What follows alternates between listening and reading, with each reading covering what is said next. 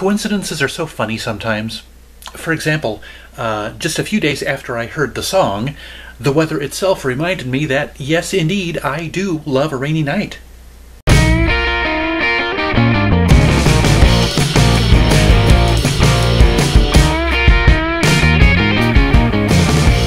Greetings one and all, and welcome once again to Tom's Hit Parade. It is time for my monthly playlist video again.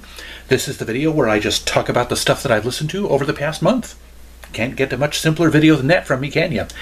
So yes, and also in addition to talking about what I've listened to, I talk about whatever else music-related might be on my mind, music-related or channel-related.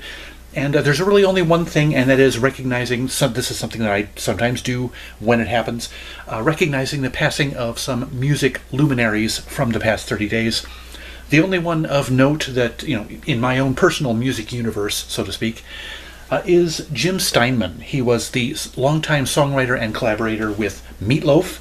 I have his Bat Out of Hell 2 CD here, probably my favorite Meatloaf album.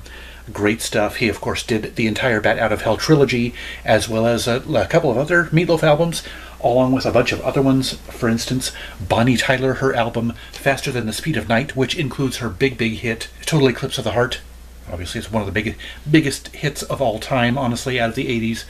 And this is a very, very good album, by the way, and he also did the album before this one of Bonnie Tyler's. Can you expect anything but great songwriting out of Jim Steinman, honestly?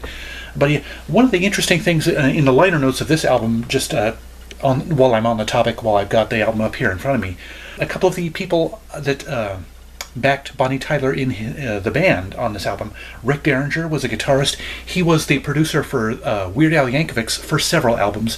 That's the thing that I know him most for. That's what you're getting from me, okay? I'm sure he's a great musician in his own right, aside from that credit of just producing Weird Al. But yes, it's kind of one thing that attaches me to this album, is his connection with Weird Al. But also Max Weinberg, who was the band leader for Conan O'Brien for several years, and Larry Fast, a synthesizer guru of sorts, a big synthesizer virtuoso, I guess you'd say, in the world of music. So, yeah, a bunch of interesting musicians who backed Bonnie Tyler on this album.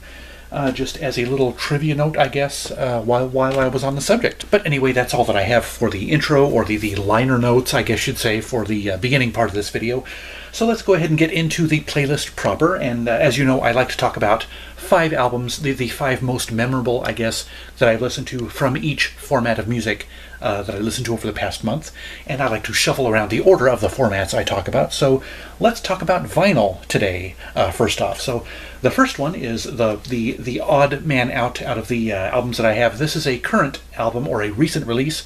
It was released back in 2019, I think it was. It is Black Pumas, their self-titled album. This might have been a 2020, I can't remember. But yeah, I was recommended this by, I think it was Garrett over at Yes, Young Entertainment Specialist. Great channel, by the way, if you haven't watched it. It's in my list of recommendations down in the description. But yeah, great stuff. And I had heard their song Colors on, on TV commercials or somewhere on TV a couple of times over the past several months, and finally decided to pick up the album, and it was worth the wait, honestly. It was fantastic stuff. Great soul-tinged rock. Couldn't put down any least favorite songs on the album. I mean, they're all just great. So yeah, if you have not listened to the Black Pumas self-titled album, check it out. It is great. And yes, the rest of them are kind of like throwback albums. First of all, let's do the odd one out of this one, which is jazz. The rest of them are kind of rock and pop. But as far as jazz goes, Herb Alpert's 1980 album Rise. This one had the title track, which was probably his most notable hit since the stuff that he did with the Tijuana Brass back in the late 60s, Tijuana Taxi and Whipped Cream and Other Delights. A lot of the songs off that album got really famous. But yes, Rise was one of his more recent hits, I guess, if you can call the early 80s more recent. But anyway, yes, very fun album. I have never been disappointed in any Herb Alpert album. So yeah, just great stuff here. This was at Towser Records in the New Arrivals used stuff, and I had been kind of looking for it in the back of on my mental wish list for a while. So yeah, I was glad to pick it up and was not disappointed. And then we have, this was an album actually that was on my Discogs wish list for a while, and it happened to show up at House of Records. I think it was the same time as Herb Alpert's Rise. This is Knee Deep in the Hoopla by Starship. This was probably their most successful album during their days as Starship. Obviously, some of the members formed Jefferson Starship back in the late 70s, early 80s, and before that, Jefferson Airplane. They were all kind of connected, had at least a few of the same members throughout the years. But yes, We Built This City was the big hit on this album. And there was another one. Oh, Sarah was another great hit off this album. Yeah, the Jefferson Airplane and Jefferson Starship purists kind of look down on this album because it is more commercial, it is more pop than their earlier stuff, which, you know, is kind of just stands to reason, I guess you'd say. But still, I have a soft spot for this album. Being an 80s kid, I love this album. So yeah, two more 80s. Yeah, this one was from the late 80s. This is Taylor Dayne with her debut album, Tell It to My Heart. She is probably the 80s pop / R&B diva that I most enjoy. And yeah, just a bunch of good hits off this one. The title track, of course, Tell It to My Heart. Don't Rush Me was another great hit off this album, a fantastic song. And Where Does That Boy Hang Out? That was, I can't remember if that was an actual single or if it was a B-side. A friend of mine turned me onto that one, and that just that's one of those that gets stuck in your head, kind of like a lot of the songs on this album. But yes, a lot of fun, this album, and I just ordered her sophomore album, and I'm waiting for it to arrive in the mail. So yeah, fun stuff. She's almost right up there with Paula Abdul. I really like some Paula Abdul stuff, mainly just her first album though. But yeah, Taylor Dayne's second album is almost as good as her first album, honestly. So yeah, don't be afraid to pick either of those up. And then finally, one of my favorite albums and artists from the 80s, Culture Club. This is their sophomore album, Color by Numbers, and this has my favorite Culture Club song and one of my favorite songs of the entire decade of the 80s, Church of the Poison Mind. That is just such a great song, and it has, is it Loliata Holloway who is backup vocalist? I can't remember. I might just be pulling a name out of my head. But yeah, she has a great, I guess it's called a counterpoint in the chorus, you know, overlapping her and Boy George. It's just a great catchy chorus, and the song is just fantastic, and the lyrics kind of have a personal meaning to me. But yes, this is also the album that bore the hit Karma Chameleon, one of their biggest hits of their career. And yeah, I can't. Oh, Miss Me Blind is another big hit of theirs, one of their biggest, most popular hits. So yeah, a fantastic album, and it goes right up there with. This is actually probably a little bit better though, actually, than their debut album, Kissing to Be Clever. But they are both, if you like 80s pop / new wave stuff, both of those albums are just not to be missed. Fantastic stuff. Okay, now on to the CDs that I listened to over the past month, the highlights of the CDs. Now, I might have mentioned this in a previous playlist video or some other video recently, but it was a few months back. There is a independent, or actually used to be independent, but now I think it's owned by Universal, label that specializes in soundtrack issues of mostly CD, but they've branched out into vinyl over the last couple of years. They're called Varese Sarabande, and I've enjoyed their releases since the mid-80s, late 80s, for a long time. And they either have or had, I'm not sure if it still exists, an imprint called Varese Vintage, which specializes in rock and pop and country releases, archival releases that they reissue. Back in, I think it was December, maybe might have been earlier even, they were having a big sale online on their website where a lot of, or might have been all of the Varese Vintage CDs were on sale for like $2 or $3 or a little bit more. Some of them were a little more. And I picked up 5 or 6 or 7 of them and have been slowly listening to them over the ensuing months. And these first 2 in my list are from that score that I bought online. This first one is Songs Our Daddy Taught Us by the Everly Brothers. Now, if you guys are familiar with the album called Foreverly, that was a collaboration between Billie Joe Armstrong of Green Day and Norah Jones, that was actually the track listing of this album redone by Norah Jones and Billie Joe Armstrong. So that was kind of this is the inspiration for that album of theirs, Foreverly. And I've kind of been wanting to pick up that album. I never have. But now that I have the album that inspired it, I'm very, very seriously considering picking that album up finally and comparing them. I'm not sure if there were any big singles that came off of this album. This is mostly, country and I think some gospel and traditional and songs that their daddy taught them, hence the title.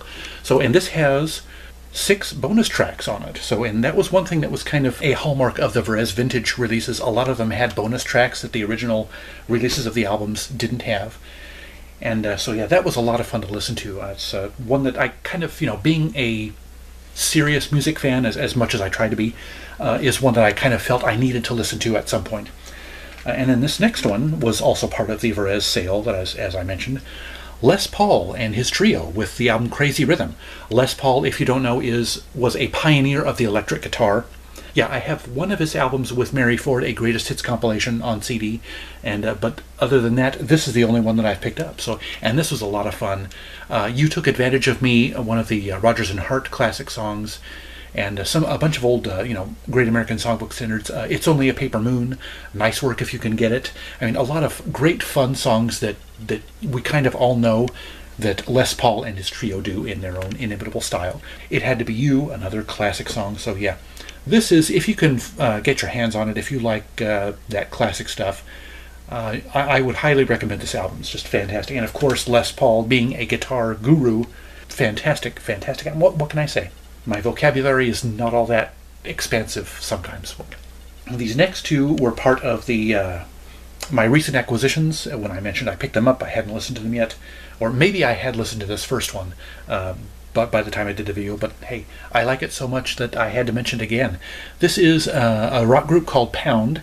This was done in 1999, this album, called Same Old Life. And I believe it was their only album, or at least it was their only major label album. And I have no idea why, because this was just amazing. This is a great album. As I mentioned in my video, when I saw this on the shelf at a record store up in Salem, I could remember the choruses of several of the songs just by reading the track list. So that was a sign that I had to pick this album up again. And I had gotten rid of it years ago in a Space Crunch CD pruning. And I am so sorry that I got rid of it, because it's just a great album. My World and Upside Down and Crazy and the song Accident. I mean, the entire first half of the album is just amazing, awesome. I mean, the songs will get stuck in your head. Great alternative rock stuff.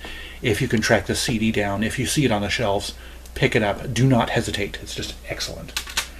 And then this next one was in my mail orders, and it was inspired by a recent Bargain Bag CD. Some of my viewers have been wanting to hear my thoughts on this band when I finally got around to listening to them, which I hadn't done by the time I did my recent acquisitions. Poi Dog Pondering. This is their sophomore album, Wishing Like a Mountain and Thinking Like the Sea. I love that album title. I listened to all 4 of them that I picked up, but I wanted to point this one out because this is the one that kind of got me curious about the band in the first place. Now, there was a TV show back in the early 90s. It was called Parker Lewis Can't Lose, and it was basically a rip-off, I guess you'd say, if to put it indelicately, of the Ferris Bueller thing. And whereas the Ferris Bueller series didn't even last a full season, Parker Lewis went on to run 3 seasons. So yes, it was a great show. One thing about Ferris Bueller is they did a great job at picking out songs for the series. I mean, they had a song by Frank Zappa and a bunch of other stuff. They should have put out a soundtrack album for that series, because it was just amazing. And the DVDs actually had the songs that were originally in the show. Because of licensing issues, a lot of, when they put out DVDs nowadays, a lot of the songs have to be taken out and replaced with generic songs. But they spared no expense putting out the Season 1 Parker Lewis DVDs, because they kept all the original songs in there, a Frank Zappa song and several others. But one of the songs that was in the pilot episode, it was off of this album. It was called Ooly La Loo. And for years and years, I just assumed that was, because the chorus was just kind of nonsensical, I just assumed that it was a throwaway song that the writers of the episode just whipped up and put together in an afternoon. But in watching the episode one day, I decided to Shazam it and realized that it was in fact a real song by a real artist, Poi Dog Pondering. And so that's what got me to stream a few of their other songs, listen to them, and I really kind of liked the sound. These guys are kind of folk rock with a little bit of ethnic elements in it. The band originates in Hawaii, but several of the members, I think, lived in Hawaii or grew up in Hawaii. But the music is not necessarily Hawaiian or Pacific Islander music. But it does have, as I said, a few little ethnic elements in it. But yeah, otherwise it's just, it's nice folk rock from the early 90s. Great stuff. I would recommend any of their first, 5 albums, because I have all 5 of their first albums. So yes, to make a really long story short, good band. And then the last title in the CD portion of my playlist today is from my mother's CD collection. You might have seen that video a few weeks ago where my mother didn't want her CDs anymore. She gave them to me to do with as I pleased. And this one I mentioned as being one that I actually bought myself. And if I remember correctly, I bought it off of Skip's Bargain Wall way back, years and years ago. And for some reason, I didn't keep it myself and gave it to her. I don't know why I didn't keep it myself after I re-listened to it, but it is just wonderful. It's delightful. It is 3 Mo tenors. As I said, I don't know why I didn't keep it for myself and gave it up, because I guess my musical tastes weren't as broad, or part of it was probably because I didn't know what to expect, and so I was kind of thrown off by it. But now that I re-listen to it, I love this album. It's got opera stuff like the 3 tenors did in their day. And it's also got some gospel and traditional, hymns and stuff, gospel stuff, as well as some R&B and soul classics from the 50s and 60s and 70s. So, I mean, it's got a huge, wide variety of stuff on here, and I believe the whole thing, I think, is done in front of a live audience, so it is a live album. You can clearly tell that they have fun singing the songs that they sing, and their voices are just phenomenal. And it's a wide age range of between the 3 guys too. That's another thing that kind of struck me about this. It's one of the guys is got gray hair and I think was in his 70s or maybe 60s when he did this, and one of the other guys is like in his 20s or 30s. So yeah, multi-generational and multi-genre in the album. So I don't think they did any more albums. I might be wrong about that, but it's kind of sad if they didn't. So yeah, this was just very, very entertaining from top to bottom. It was just a wonderful album. You gotta check it out if you can find it anywhere. Okay, last but not least, let's move on to the cassettes that I listened to over the past month. First one here is the only one in this list that is not from the big cassette haul that I got from my mother's friend Sue. This is the exception. I got this one from a friend of mine. This is Billy Joel, his Greatest Hits Volume 1 and Volume 2. I do have all of Billy Joel's studio albums on CD, but this release does have 1 or 2 songs that were exclusive to his greatest hits. One of the classic artists of the 80s, and for darn good reason. Yes, so many good songs on this. I would name the entire track listing, but then that would make the video excessively long. So yes, check out Billy Joel if you haven't yet. I'm sure you have. So I don't know why I'm saying that, but yeah, wonderful stuff. And thank you to my friend for gifting me that cassette, as well as a couple of other Billy Joel tapes along with it. And then these next 4 are from Sue's cassette haul, as I mentioned. Percy Sledge. I believe this is a compilation. I don't think this is a studio album, but and I don't know that I have ever heard. I mean, I've probably heard on the radio or whatever a couple of Percy Sledge songs, but I've never had a Percy Sledge recording at all in my collection before. So this was a fun selection of hits. When a Man Loves a Woman, of course, probably his most successful song. He also does a version of Otis Redding's Dock of the Bay, which is very, very nice. This is only like 8 tracks, or maybe 10.